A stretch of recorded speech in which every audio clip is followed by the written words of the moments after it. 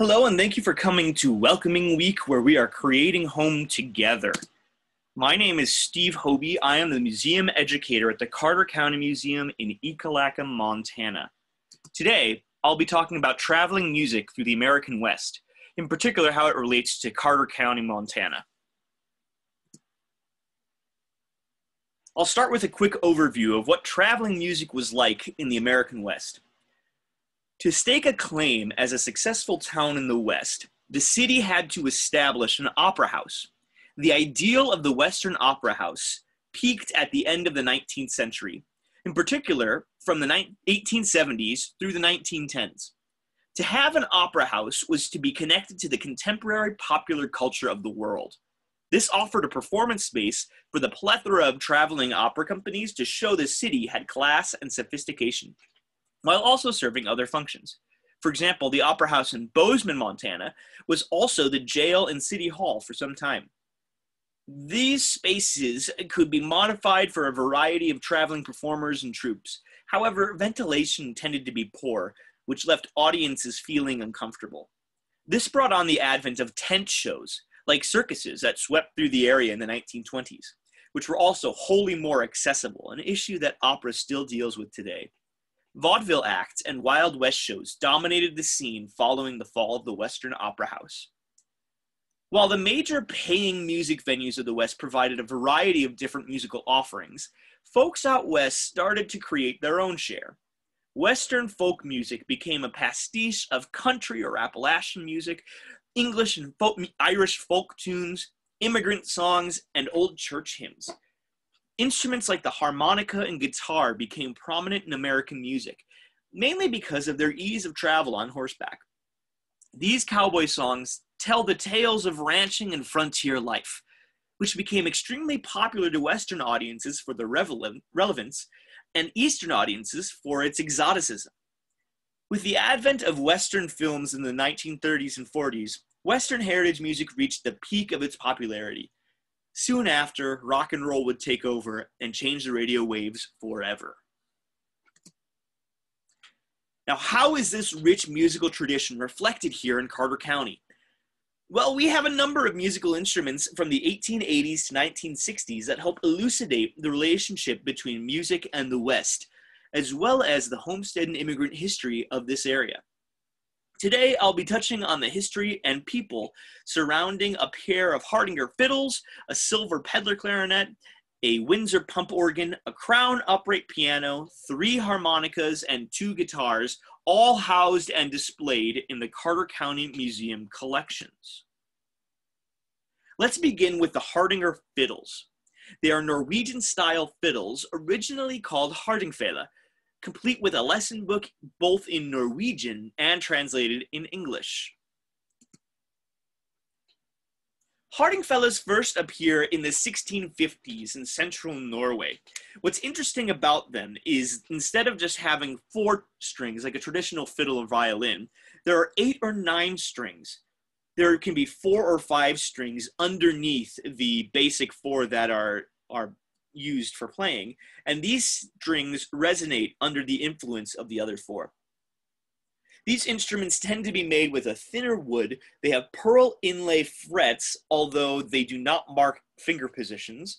There's usually a dragon or lion of Norway carved on the scroll, or the top part, and there's black ink rosing over the body, which is a decorative art.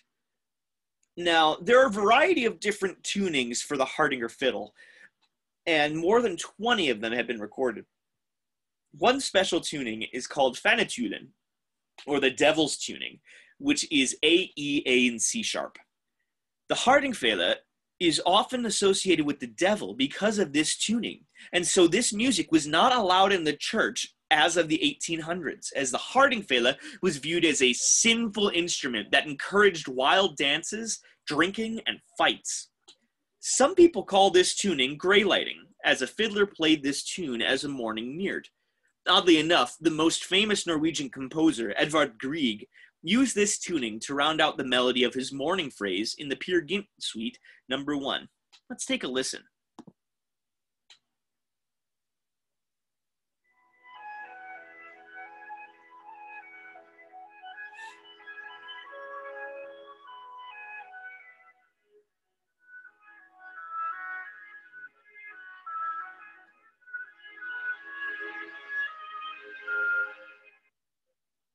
Ironic that something so sweet-sounding was profoundly associated with the devil.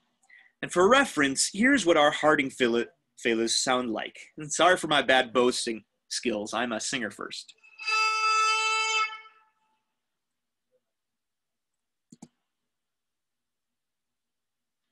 The first Hardanger was owned by C.C. Larsen, who purchased it in Norway in 1962 and played it in the Springfield Symphony Orchestra in Illinois. The other Hardanger was owned by Ollie Stenseth. He was born in South Dakota to Hans and Martha Lindberg Stenseth. However, his parents were born in Elverum, Norway. Hans moved to the U.S. in 1901 and Martha in 1903. Hans brought this fiddle with him and gifted it to his son Ollie. They moved to Ekalaka with their family in 1910 and lived in the Persian community, where they lived a farm life peacefully. Ollie ended up moving to the Flathead Valley in 1933, where he married Helen Robertson. Having originally headed out that way to farm, he and Helen began hosting the Old Time Fiddlers contest. He and the family then moved to Missoula in 1956, while still participating in many fiddle contests. Unfortunately, his life was cut short in an auto accident in 1962. On to the next instrument. This is a silver-plated Pedler Clarinet.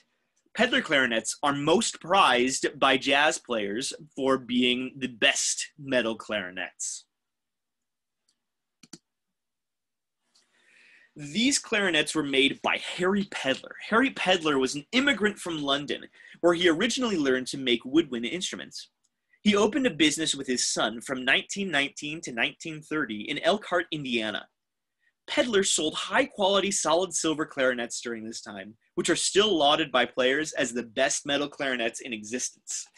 Pedler sold his company to the Martin Band Instrument Company in 1930. However, he would not receive the rights to this namesake clarinets until 1937. So MBIC mass-produced clarinets under the Harry Pedler & Co. name until then. After they used names such as the Pedler Company or Hoosier and more. This clarinet was most likely built between 1937 and 1950, based on its serial number, Hoosier name, and Art Deco design on the bell. It is silver-plated brass in near-perfect condition. The reed of this instrument is from Crambeck's Music in Spearfish, South Dakota. It is a Rico reed, which is still a popular brand today, and is rather soft, being V1.5, meaning it was probably meant for a beginning user. This clarinet was owned by Minnie Mumedy, whose family originally came to Ekalaka in 1914 from Nebraska. Like many other folks at this time, they came through with a large influx of other homesteaders. In 1915, she began teaching, hardly a year out of school herself. At that time, you could be given a permit to teach with the promise of attending college in the summer. She would go on to make about $60 per month and worked as such until 1921, when she headed out west to the western part of the state to teach. In 1925, she marries Jess Grant, and they spend 20 years together until his untimely death, upon which she returns to Ekalaka to teach for another 22 years until 1967. Somewhere in that time, we think that Minnie purchases this Pedler clarinet, probably from a mail order catalog.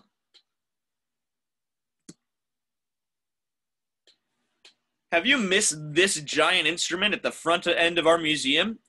Well, lucky for you, I get to talk about it at length. This is a Windsor pump organ, and these instruments were produced in Chicago from 1900 to about 1949. Most pianos and organs purchased during the late 19th and early 20th century were for home use, and subsequently purchased through mail-order catalogs such as Sears and Roebuck & Co. and Montgomery Ward Co. They were costing anywhere from about $500 to $1,000, which, based on inflation, cost quite a bit more than it would today. Often sent to rural areas, these instruments were exposed to extreme temperatures, so the manufacturer had to ensure they would hold up to these crazy temperatures. Often referred to as parlor, pump, or reed organs, these instruments were operated by pumping large foot pedals to force air through the reeds, which you can see were heartily used on the CCM organ. Stop by and check it out. Windsor brand organs like this one are often found in big antique stores and are pretty unique. We couldn't find another one with this kind of mirror on it as we looked at other organs. Why don't we take a listen to what this one sounds like?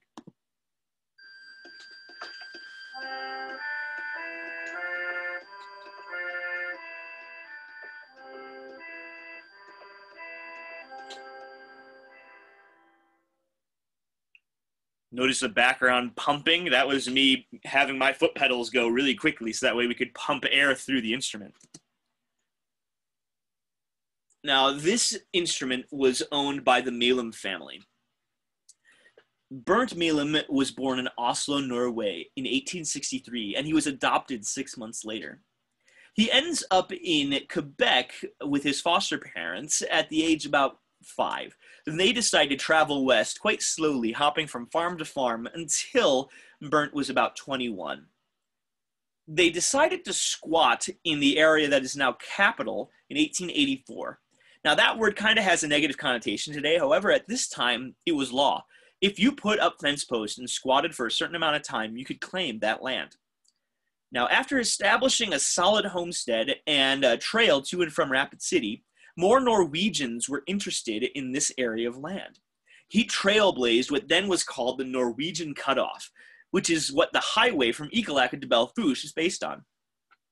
He soon claims fame as the king of the Norwegians and establishes the Capital Post Office and is later elected as U.S. Land Commissioner and also surveyor. By the end of his tenure, all of the land in Custer County, which is now Custer, Fallon, Carter, and Powder River counties, quite a big swath of land, all of that land was either privately owned and government owned due to his surveillance. His family's name was well respected, and they were well off due to his active community engagement. The organ came from one of the buildings in the Capital Post Office area and was donated by his daughter, Olive Price. Have you spent any time in the schoolhouse lately? There's this really nice piano in there, and oddly enough, it looks pretty good for being 132 years old. Ours is one of the first American upright pianos to produce en masse. Upright pianos appear around 1870, with the square upright piano preceding them. This is a Crown upright piano, and it was manufactured in Chicago, Illinois by G.O.P. Bent on November 3rd, 1888. A man by the name of T.J. Smith ends up picking up this piano in Chicago for his daughter, most likely having seen it in his Sears and Roebuck catalog. We don't really know much about what happens between T.J. Smith and Jack Baker, but it ends up going up for auction in Baker, and Jack and Aurora Baker purchased this instrument for $50 at auction. And then we get it here at the museum.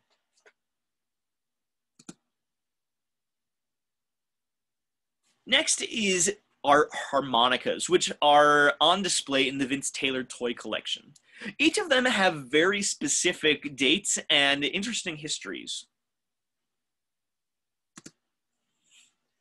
Two of these harmonicas are manufactured in Germany, and they're called Hohner harmonicas. This company first appears about the 1890s. The three harmonicas that we have are the Preciosa, which is built in 1912, which is a Hohner. The Old Standby, which this one in particular is pre-World War II, but they end up being developed all the way until today, where they are currently produced in China. There's also the Warbler, which is a separate brand, and this one was built in 1955. So you have quite a swath of harmonicas here. Why don't you take a listen to me playing the Preciosa?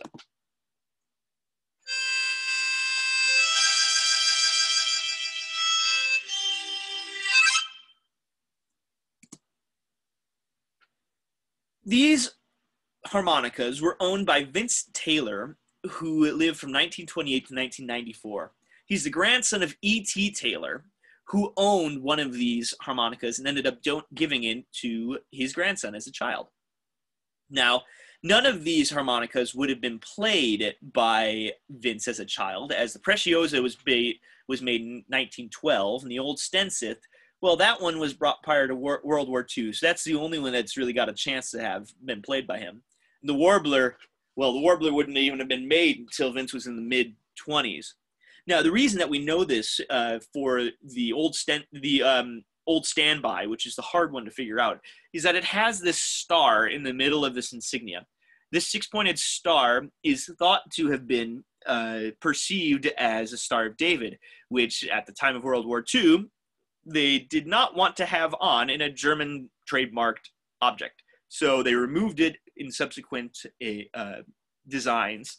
However, we don't know if this was intentional for any Jewish background on M. Hohner in particular. We don't know if he was Jewish or not. It just is an interesting design that we don't quite understand yet. But it is useful in dating these old standbys. Now on to our guitars. We have two very interesting and storied guitars here that were handmade by very specific materials.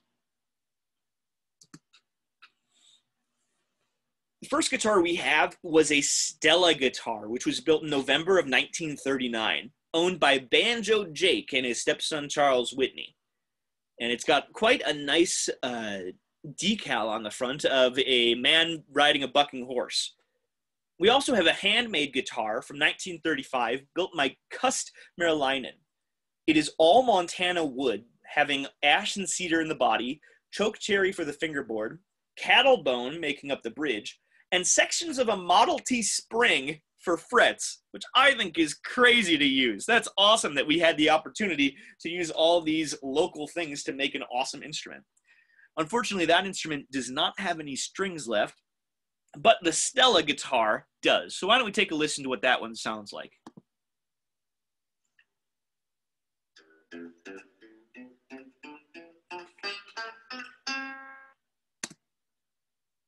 Now, we couldn't find too much about Banjo Jake Moore, but he is the stepfather to Charlie Whitney, who ended up having this guitar, in which we had it donated. On the other hand, Kust, or Gus Merlinen, was originally born in Finland in 1880. He moved to Leeds, South Dakota at 21 to work in the mines. Now, he ends up moving out to the Chalk Buttes area in 1915 to ranch. He was well known for his hard work and handiwork, having traveled to the state fair in Helena with many of his pieces. The guitar that we have on display is one of many pieces that Kust made. Many of his other works were gifted to other friends and can still be found in their homes. And that's all I have today. Thank you for checking in with us and learning a little bit more about the history of music in the West, in particular in Carter County. If you have any questions, please leave them in the comments and we'll answer them as soon as possible. And I want to give a special thanks to L.A. Livingston and Marilyn Schultz for their help on this project. Again, I'm Steve Hobe, working at the Carter County Museum. I hope you have a great day and a great rest of your welcome week.